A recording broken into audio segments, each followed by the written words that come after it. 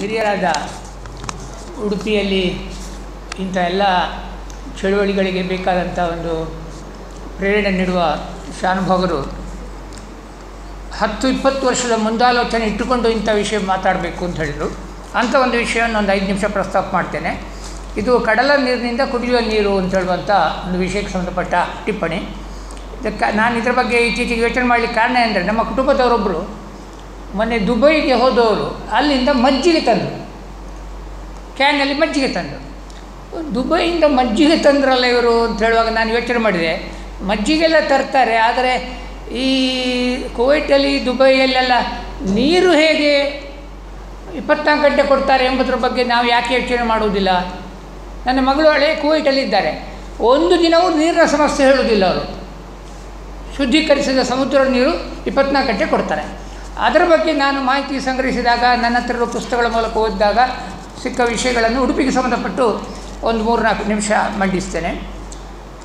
ಜಗತ್ತಿನಲ್ಲಿ ಜಲಸಂಪತ್ತು ಇರುವುದರಲ್ಲಿ 97% ನೀರು ಸಮುದ್ರದ ನೀರು, 97%. 2% ನೀರು ಹಿಮಗಟ್ಟಿದ ನೀರು, ಮಂಜುಗಡ್ಡೆಯ ರೀತಿಯ ನೀರು.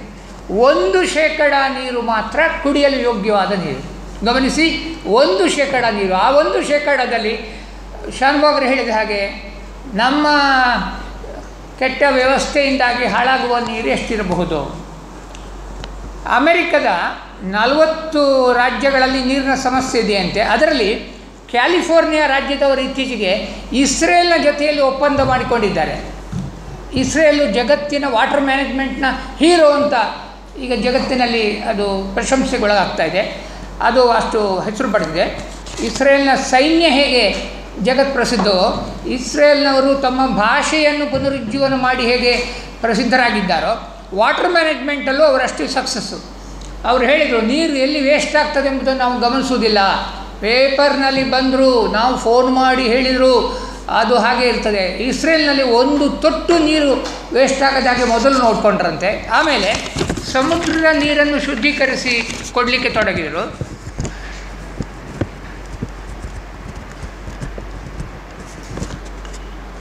ಈ ಜಗತ್ತಿನಲ್ಲಿರುವ ನೀರು ವೇಸ್ಟ್ ವಾಟರ್ನು ಶುದ್ಧೀಕರಿಸುವ ವ್ಯವಸ್ಥೆಯಲ್ಲಿ 80% ಕೆಲಸ ಆಗಿರುವುದು ಇಸ್ರೇಲ್ನಲ್ಲಿ, 17% ಸ್ಪೇನ್ನಲ್ಲಾಗಿದಂತೆ.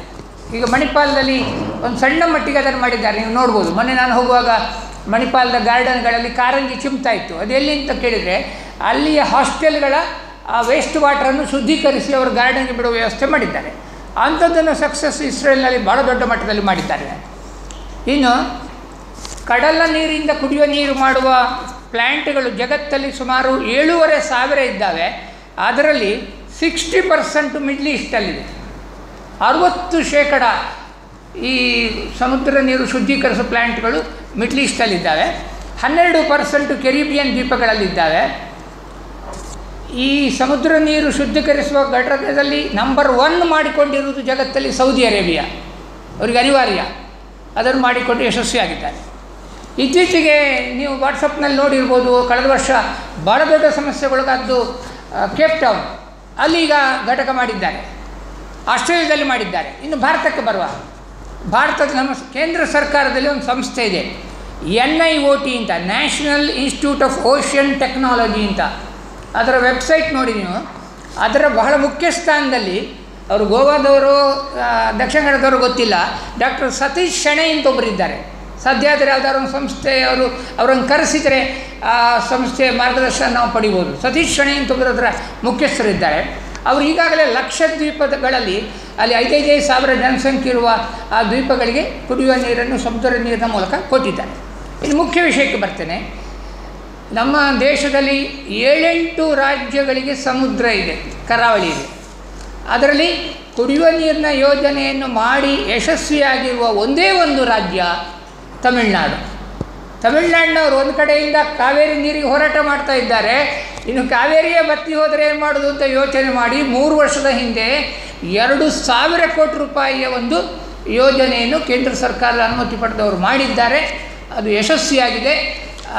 ಒಂದು ಯೂಟ್ಯೂಬ್ ವಿಡಿಯೋದ ಬಗ್ಗೆ ಮತ್ತೆ ಹೇಳ್ತೇನೆ. ಅಲ್ಲಿ ನೋಡಿದರೆ ಈಗಾಗಲೇ ಚೆನ್ನೈ ನಗರದ ಬಹುತೇಕ ಒಂದು ಕುಡಿಯುವ ನೀರಿನ ವ್ಯವಸ್ಥೆಗೆ ಆ ಪ್ಲ್ಯಾಂಟ್ ಸಹಾಯ ಮಾಡ್ತಾಯಿದೆ.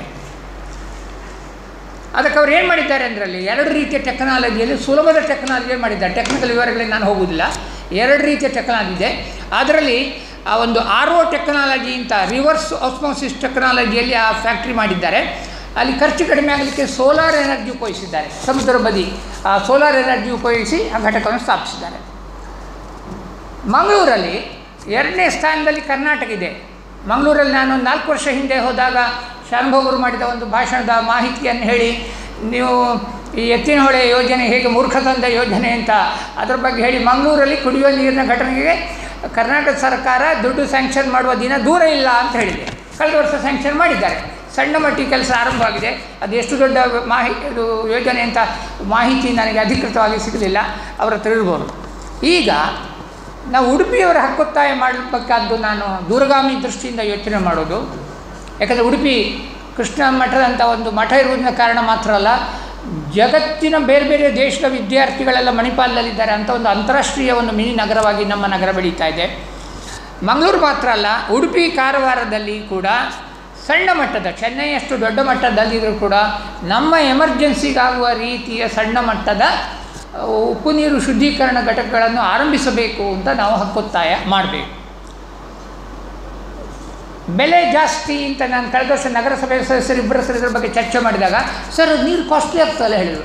ಸ್ವಾಮಿ, ಪೆಟ್ರೋಲ್ ಬೆಲೆ 25 ವರ್ಷ ಹಿಂದೆ ಎಷ್ಟಿತ್ತು, ವಿದ್ಯುತ್ತಿನ ಬೆಲೆ 25 ವರ್ಷ ಹಿಂದೆ ಹೆಚ್ಚಿತ್ತು, ಚಿನ್ನದ ಬೆಲೆ ಜಾಸ್ತಿ ಆಗಿದೆ ಅಂತ ಉಡುಪಿಯಲ್ಲಿ ಚಿನ್ನದ ಅಂಗಡಿಗಳು ಮುಚ್ಚಿದ್ದಾವ, ರೇಷ್ಮೆ ಸೀರೆ ಬೆಲೆ ಜಾಸ್ತಿ ಆಗಿದೆ ಅಂತ ಉಡುಪಿಯಲ್ಲಿ ಬಟ್ಟೆ ಅಂಗಡಿಗಳು ಮುಚ್ಚಿದ್ದಾವ. ನೀರು ಅನಿವಾರ್ಯ. ಇವತ್ತು ನಾನು ಫೋನ್ ಮಾಡಿದರೆ, ಇವತ್ತು ಪತ್ರಿಕೆಯಲ್ಲಿ ಕೊಟ್ಟಿದ್ದಾರೆ, ಫೋನ್ ಮಾಡಿದರೂ ನಿಮಗೆ ಸಪ್ಲೈ ಮಾಡುವವರು ಇಲ್ಲ ಅಂತ ಸ್ಥಿತಿಯಲ್ಲಿ ನಾವು ಉಡುಪಿಯವರು ಬಂದು ಮುಟ್ಟಿದ್ದೇವೆ.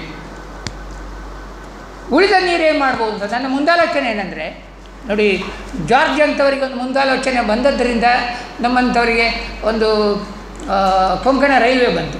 ಒಬ್ಬ ರಾಜಕಾರಣಿಗಿಂತ ಮುಂದಾಲೋಚನೆ ಬರೆದಿದ್ದರೆ ಆ ಇಂಜಿನಿಯರಿಂಗ್ ಅದ್ಭುತ ನಮಗೆ ಸಾಧ್ಯ ಆಗ್ತಿರಲಿಲ್ಲ. ಅಂಥ ಮುಂದಾಲೋಚನೆಯಿಂದ ಇದನ್ನು ಮಾಡಿದರೆ ಉಡುಪಿ ಮತ್ತು ಉಡುಪಿ ಜಿಲ್ಲೆಗೆ ನಮ್ಮ ಆಸುಪಾಸಿಗೆ ಬೇಕಾದಷ್ಟು ಎಮರ್ಜೆನ್ಸಿಗೆ ಬೇಕಾದಷ್ಟು ಸಮುದ್ರ ನೀರನ್ನು ನಾವು ಮಾರ್ಚ್ ಏಪ್ರಿಲ್ ಮೇ ಮಾತ್ರ ಉಪಯೋಗಿಸೋಣ. ಬೇರೆ ತಿಂಗಳುಗಳಲ್ಲಿ ಸ್ವಾಮಿ ಇಡೀ ಕರ್ನಾಟಕದ 100 ತಾಲೂಕುಗಳಲ್ಲಿ ಬರಗಾಲ ಇರ್ತದೆ. ಅವರಿಗೆ 3 ವರ್ಷ ಮಳೆ ಬರುವುದಿಲ್ಲ, 4 ವರ್ಷ ಮಳೆ ಬರುವುದಿಲ್ಲ. ಅಂಥಲ್ಲಿಗೆ ಕೊಂಕಣ ರೈಲಲ್ಲಿ ನಾವು ಯಾಕೆ ಸಾಗಿಸಬಾರ್ದು? ಕೊಂಕಣ ರೈಲಿನಲ್ಲಿ ಬೊಂಬಾಯಿಂದ ಸುರತ್ಕಲ್ವರೆಗೆ ನಾವು ಲೋಡೆಡ್ ಲಾರಿಗಳನ್ನು ತರುವ ವ್ಯವಸ್ಥೆ ಅವರು ಮಾಡಿಕೊಟ್ಟಿದ್ದಾರೆ. ಇಲ್ಲಿಂದ ಪೆಟ್ರೋಲ್ ಸಾಗಿಸ್ತೇವೆ ನಾವು MRPಯಲ್ಲಿಂದ ಬೆಂಗಳೂರಿಗೆ. ಇಲ್ಲಿ ಕರಾವಳಿಯಿಂದ ಶುದ್ಧೀಕರಿಸಿದ ನೀರನ್ನು ರೈಲು ಮಾರ್ಗವಾಗಿ ಉಡುಪಿಯಲ್ಲಿ ರೈಲುಂಟು, ಮಂಗಳೂರಲ್ಲುಂಟು, ಕಾರವಾರದಲ್ಲುಂಟು, ಅದನ್ನು ನಾವು ಬರಪೀಡಿತ ಕರ್ನಾಟಕದ ಜಿಲ್ಲೆಗಳಿಗೆ ಸಾಗಿಸಲಿಕ್ಕೆ ಸಾಧ್ಯ ಇಲ್ಲವೇ? ಅಂಥದ್ದು ವ್ಯವಸ್ಥೆಯನ್ನು ಮಾಡಬೇಕು. ಇನ್ನು ಕೊನೆಯದಾಗಿ ಆಸಕ್ತಿ ಇರುವವರು, ನಾನು ಒಂದು ತಿಂಗಳಿಂದ ಹುಡುಕ್ತಾ ಇದ್ದೆ, ನನಗೆ ಬೇಕಾದ ಒಂದು ವಿಡಿಯೋ ನನಗೆ ಈ ವಾರ ಸಿಕ್ಕಿತು. ಆ ಯೂಟ್ಯೂಬಲ್ಲಿ ಹೇಗೆ ಸರ್ಚ್ ಕೊಡಬೇಕು ಅಂತ ಗೊತ್ತಿಲ್ಲದಿದ್ದರೆ ಅದು ಕೆಲವೊಮ್ಮೆ ಸಿಗುವುದಿಲ್ಲ. ಅದು ಸಿಕ್ಕಿದ್ದನ್ನು ನನ್ನ ಬ್ಲಾಗಿನಲ್ಲಿ ಹಾಕಿದ್ದೇನೆ. ನಿಮಗೆ ಅದು ಹೇಗೆ ಸರ್ಚ್ ಕೊಟ್ಟರೆ ಸಿಗ್ತದೆ ಅಂತ ಆ ಟೆಕ್ನಿಕಲ್ ವರ್ಡ್ ಗಮನಿಸಿ. ರಾಜ್ಯಸಭಾ ಟಿ ವಿಯವರು ಒಳ್ಳೆ ಕೆಲಸ ಮಾಡಿದ್ದಾರೆ. ರಾಜ್ಯಸಭಾ ಟಿ ವಿಯವರು ಅಪ್ಲೋಡ್ ಮಾಡಿದ ಒಂದು ಡಾಕ್ಯುಮೆಂಟ್ರಿ ಇದು. ಗ್ರೌಂಡ್ ರಿಪೋರ್ಟ್ ಡಿಸ್ಯಾಲಿಯನೈಸೇಷನ್ ಅಂತ, ಗ್ರೌಂಡ್ ರಿಪೋರ್ಟ್ ಅಂತ ನೀವು ಸರ್ಚ್ ಕೊಡಿ. ಒಂದು 24 ನಿಮಿಷದ ಒಂದು ಅದ್ಭುತ ವಿಡಿಯೋ ಸಿಗ್ತದೆ. ಅದರಲ್ಲಿ ಚೆನ್ನೈ ಪ್ಲ್ಯಾಂಟ್ ಬಗ್ಗೆ ಇದೆ, ಜಗತ್ತಿನ ಉಪ್ಪು ನೀರು ಶುದ್ಧೀಕರಣ ಘಟಕಗಳ ಬಗ್ಗೆ ಮಾಹಿತಿ ಇದೆ. ಅದಲ್ಲದೆ ಇತ್ತೀಚೆಗೆ ನಮ್ಮ ಪ್ರಧಾನಮಂತ್ರಿಯವರು ಇಸ್ರೇಲಿಗೆ ಹೋದಾಗ ಅಲ್ಲಿ ಸಮುದ್ರ ತೀರಕ್ಕೆ ಹೋಗಿ ಅಲ್ಲಿ ಉಪ್ಪು ನೀರು ಶುದ್ಧೀಕರಣ ಘಟಕದಲ್ಲಿ ಸಿಕ್ಕಿದ ನೀರನ್ನು ಅವರು ದೊಡ್ಡ ಬಾಟಲಿಯಲ್ಲಿ ಕುಡಿಯುವ, ಅಲ್ಲಿಯ ಪ್ರಧಾನಮಂತ್ರಿ ಜೊತೆಯಲ್ಲಿ ಕುಡಿಯುವ ವಿಡಿಯೋ ಕೂಡ ಇದೆ. ನಮ್ಮ ರಾಜಕಾರಣಿಗಳು ನೋಡಿ ಬಂದಿದ್ದಾರೆ ಇದನ್ನು. ನಮ್ಮ ಕುಮಾರಸ್ವಾಮಿಯವರಿಗೂ ಗೊತ್ತಿದೆ. ಅವರು ಅಲ್ಲಿಗೆ ಹೋಗಿ ಬಂದವರೇ ಡ್ರಿಪ್ ಇರಿಗೇಷನ್ ಬಗ್ಗೆ ಮಾತಾಡಿ ಏನೋ ಸ್ವಲ್ಪ ಬಜೆಟಲ್ಲಿ ಸ್ಯಾಂಕ್ಷನ್ ಮಾಡಿದ್ದಾರೆ. ಈಗ ವಾರಾಹಿ ಬಗ್ಗೆ ಪ್ರಸ್ತಾಪ ಬಂತು. ಅದರ ಬಗ್ಗೆ ನನಗಿರುವ ಭಯಗಳೇನು ಅಂತ ಹೇಳ್ತೇನೆ. ನೀರು ಇಲ್ಲಿ ಮತ್ತೊಂದು ಅಪಾಯ ಇದೆ ನಮಗೆ, ಅದರ ವಿಷಯ ಇಲ್ಲಿ ಬರಲಿಲ್ಲ. ಒಬ್ಬರು ಪರಿಸರ ತಜ್ಞರು ನಮಗೆ ಹೇಳಿದರು, ಸರ್ ಇನ್ನು 5 ವರ್ಷಗಳಲ್ಲಿ ಉಡುಪಿ ಜಿಲ್ಲೆ ಬರಗಾಲದ ಜಿಲ್ಲೆ ಆಗುವ ದಿನ ದೂರ ಇಲ್ಲ. ಯಾಕಂದರೆ ಇದ್ದಕ್ಕಿದ್ದಂತೆ ಯಾರಿಗೂ ನೋಟಿಸ್ ಕೊಡದೆ ಉಷ್ಣ ವಿದ್ಯುತ್ ಸ್ಥಾವರದ ಕೆಪಾಸಿಟಿಯನ್ನು ಡಬಲ್ ಮಾಡಿದ್ದಾರೆ. ಇದರ ಪರಿಣಾಮ 5 ವರ್ಷದಲ್ಲಿ ಏನಾಗ್ತದೆ ನೋಡಿ ಅಂತ ನನಗೆ ಎಚ್ಚರಿಕೆ ಕೊಟ್ಟದ್ದು ಈಗ ನೆನಪಾಗ್ತಾ ಇದೆ. ಹಾಗಾಗಿ ಮಳೆ ನೀರೇ ಕಡಿಮೆ ಆಗ್ಬೋದು, ಸುವರ್ಣಕ್ಕೆ ಇಷ್ಟು ನೀರು ಬರ್ತದೆ ಅಂತ ಏನು ಗ್ಯಾರಂಟಿ. ವಾರಾಹಿ ಬಗ್ಗೆ ಇನ್ನೊಂದು ಆತಂಕ ಇದೆ. ಅಲ್ಲಿ ಕೂಡ ಹಾಗೆ ಮಳೆ ಬರದಿದ್ದರೆ ನೀರಿಲ್ಲ. ಅದಕ್ಕಿಂತಲೂ ನನಗೆ ಇರುವ ಆತಂಕ, ನೀವು ಪತ್ರಕರ್ತರು ಗಮನಿಸಿರ್ಬೋದು, 3-4 ಬಾರಿ ಪತ್ರಿಕೆಗಳಲ್ಲಿ 1-2 ಸಾಲಿನ ಸಣ್ಣ ನ್ಯೂಸ್ ಬಂದಿದೆ. ಅದೇನೆಂದರೆ ವಾರಾಹಿ ಸುತ್ತಮುತ್ತ ಸಣ್ಣ ಮಟ್ಟದ ಭೂಕಂಪ ಆಗಿದೆ ಅಂತ. ಅದಕ್ಕೇನು ಕಾರಣ ಇರ್ಬೋದು ಅಂತ ನನ್ನ ಕಾಮನ್ ಸೆನ್ಸಲ್ಲಿ ಯೋಚನೆ ಮಾಡೋದು, ವಾರಾಹಿಯ ವಿದ್ಯುತ್ ಉತ್ಪಾದನಾ ಘಟಕ ಅದು ಇಡೀ ದೇಶದಲ್ಲೇ ಮೊದಲ ಬಾರಿ ಅಂಡರ್ಗ್ರೌಂಡಲ್ಲಿ ಮಾಡಿದ ಒಂದು ವಿದ್ಯುತ್ ಉತ್ಪಾದನಾ ಘಟಕ. ಅದರ ಪರಿಣಾಮಗಳೇನು ಗೊತ್ತಿಲ್ಲ. ಅಲ್ಲಿ ಭೂಮಿ ನಡುತ್ತಾ ಇದೆ ಅಂದರೆ ಅದರ ಪರಿಣಾಮಗಳ ಬಗ್ಗೆ ಆತಂಕ ಅಂತೂ ನಮಗಿದೆ. ಒಳ್ಳೆಯದಾಗಲಿ ಅಂತ ಹಾರೈಸೋಣ. ಹಾಗಾಗಿ ವಾರಾಹಿಯಿಂದ ಉಡುಪಿಗೆ ನೀರು ಬರುವ ಪ್ರಯತ್ನಗಳ ಹಿಂದೆ ಏನೆಲ್ಲ ಸಮಸ್ಯೆಗಳಿರ್ಬೋದು ಅಂತ ಅವರು ಪ್ರಸ್ತಾಪ ಮಾಡಿದರು. ಆದ್ದರಿಂದ ಉಡುಪಿಯವರು ಇನ್ನೂ 25 ವರ್ಷದ ನಮ್ಮ ಮುಂದಿನ ಉಪನೀರು ಘಟಕ ಈಗ ಮುಂದಿನ ವರ್ಷ ಸ್ಯಾಂಕ್ಷನ್ ಆದರೆ 2.5-3 ವರ್ಷದಲ್ಲಿ ಅದರ ನೀರು ಸಿಗ್ತದೆ. 3 ವರ್ಷದಲ್ಲಿ ಚೆನ್ನೈಯವರು ಸಕ್ಸಸ್ ಮಾಡಿದ್ದಾರೆ. ಹಾಗೆ ಮಾಡಿದರೆ ಸುವರ್ಣೆಯ ನೀರನ್ನು ಮಣಿಪಾಲದವರಿಗೆ ಕೊಟ್ಟು, ವಾರಾಹಿ ನೀರು ಬಂದರೆ ಅದನ್ನು ಉಡುಪಿ ನಗರಕ್ಕೆ ಕೊಟ್ಟು, ಆನಂತರ ಏಪ್ರಿಲ್ ಮೇ ಎಮರ್ಜೆನ್ಸಿಗೆ ನಾವು ಉಪ್ಪು ನೀರು ಘಟಕ ಅಂತ ಇಟ್ಟುಕೊಂಡ್ರೆ ನಾವು ಕೃಷ್ಣನ ಮಡಿಲಲ್ಲಿ ನಾವು ಕೊನೆಯ ಪಕ್ಷ ಕುಡಿಲಿಕ್ಕೆ ನೀರಿದೆ ನಮಗೆ ಅಂತ ಹೇಳಿಕೊಂಡು ನೆಮ್ಮದಿಯ ರಾತ್ರಿಗಳನ್ನು ಕಳೆಯಬಹುದೇನೋ. 1 ವಾರದಿಂದ ನನಗೆ ನೆಮ್ಮದಿಯ ರಾತ್ರಿಗಳಿಲ್ಲ. ಫೋನ್ ಮಾಡಿದರೂ ನಿಮಗೆ ನೀರು ಸಿಗದಂಥ ಸ್ಥಿತಿ ಇದೆ ಅಂತ ಪತ್ರಿಕೆಯಲ್ಲಿ ಹೇಳ್ತಾ ಇದ್ದಾರೆ. ಪತ್ರಕರ್ತ ಮಿತ್ರರು ಕೂಡ ಒಬ್ಬರು ಹೇಳಿದರು ಇವತ್ತು, ಸರ್ ಬೆಳಿಗ್ಗೆ ಎದ್ದು ಕಾರ್ನಲ್ಲಿ ಮಗಳ ಜೊತೆಯಲ್ಲಿ 2 ಪಾತ್ರೆಗಳಲ್ಲಿ 1 ಫರ್ಲಾಂಗ್ ದೂರದ ಮನೆಯಿಂದ ನೀರು ತಂದು ನಾನು ಮನೆ ಕೆಲಸ ಮುಗಿಸಿ ಬಂದೆ ಅಂತ ಇಲ್ಲಿ ಬರುವಾಗ ಪತ್ರಕರ್ತ ಮಿತ್ರರೊಬ್ಬರು ಹೇಳಿದರು. ಅಂಥ ಸಮಸ್ಯೆ ಅರಿವು ಅವರು ಇರುವುದರಿಂದಲೇ ಇಂಥ ಮಹತ್ವದ ಒಂದು ವಿಷಯದ ಬಗ್ಗೆ ಹಿರಿಯರಾದ ಶಾನುಭಾಗರು ಮಾತಾಡುವ ಹಾಗೆ ನೀವೆಲ್ಲ ವ್ಯವಸ್ಥೆ ಮಾಡಿದ್ದೀರಿ.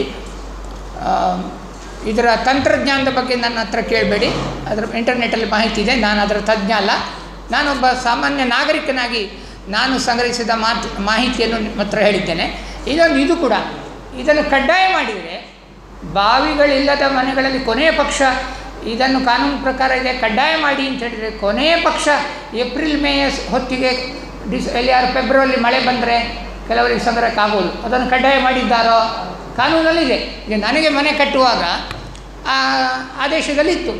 ನನ್ನ ಎಲೆಕ್ಟ್ರಿಷಿಯನ್ಸ್ ಹೇಳಿದೆ ಸರ್ ಮಾಡಿಕೊಡುವಾದರು. ಈಗ ಮಳೆ ಬಂದರೆ ಆ ಮಳೆ ನೀರನ್ನು ನೇರವಾಗಿ ನಮ್ಮ ಸಂಪಿಗೆ ಕನೆಕ್ಷನ್ ಮಾಡುವಂಥ ವ್ಯವಸ್ಥೆ ನಮ್ಮ ಮನೇಲಿ ಮಾಡಿಕೊಟ್ಟಿದ್ದಾರೆ. ನಾನು ಸಂಪಿಗೆ ಕನೆಕ್ಷನ್ ಮಾಡಿಲ್ಲ, ಒಂದು ಟ್ಯಾಂಕಲ್ಲಿ ಸಣ್ಣ ಮಟ್ಟಿಗೆ ನೀರಿನ ಕನೆಕ್ಷನ್ ವ್ಯವಸ್ಥೆ ಮಾಡಿದ್ದೇನೆ. ನಾಳೆ ಈಗ ಮಳೆ ಬಂದರೆ ಅದೃಷ್ಟದಿಂದ ಸುಬ್ರಹ್ಮಣ್ಯದಲ್ಲಿ ಮಳೆ ಬಂದ ಹಾಗೆ ಉಡುಪಿಯಲ್ಲಿ ಮಳೆ ಬಂದರೆ ನನಗೊಂದು 2-3 ದಿನಕ್ಕೆ ಬೇಕಾಷ್ಟು ಮಳೆ ನೀರು ಸಂಗ್ರಹಕ್ಕೆ ಬೇಕಾಷ್ಟು ವ್ಯವಸ್ಥೆ ಇದೆ. Thank you.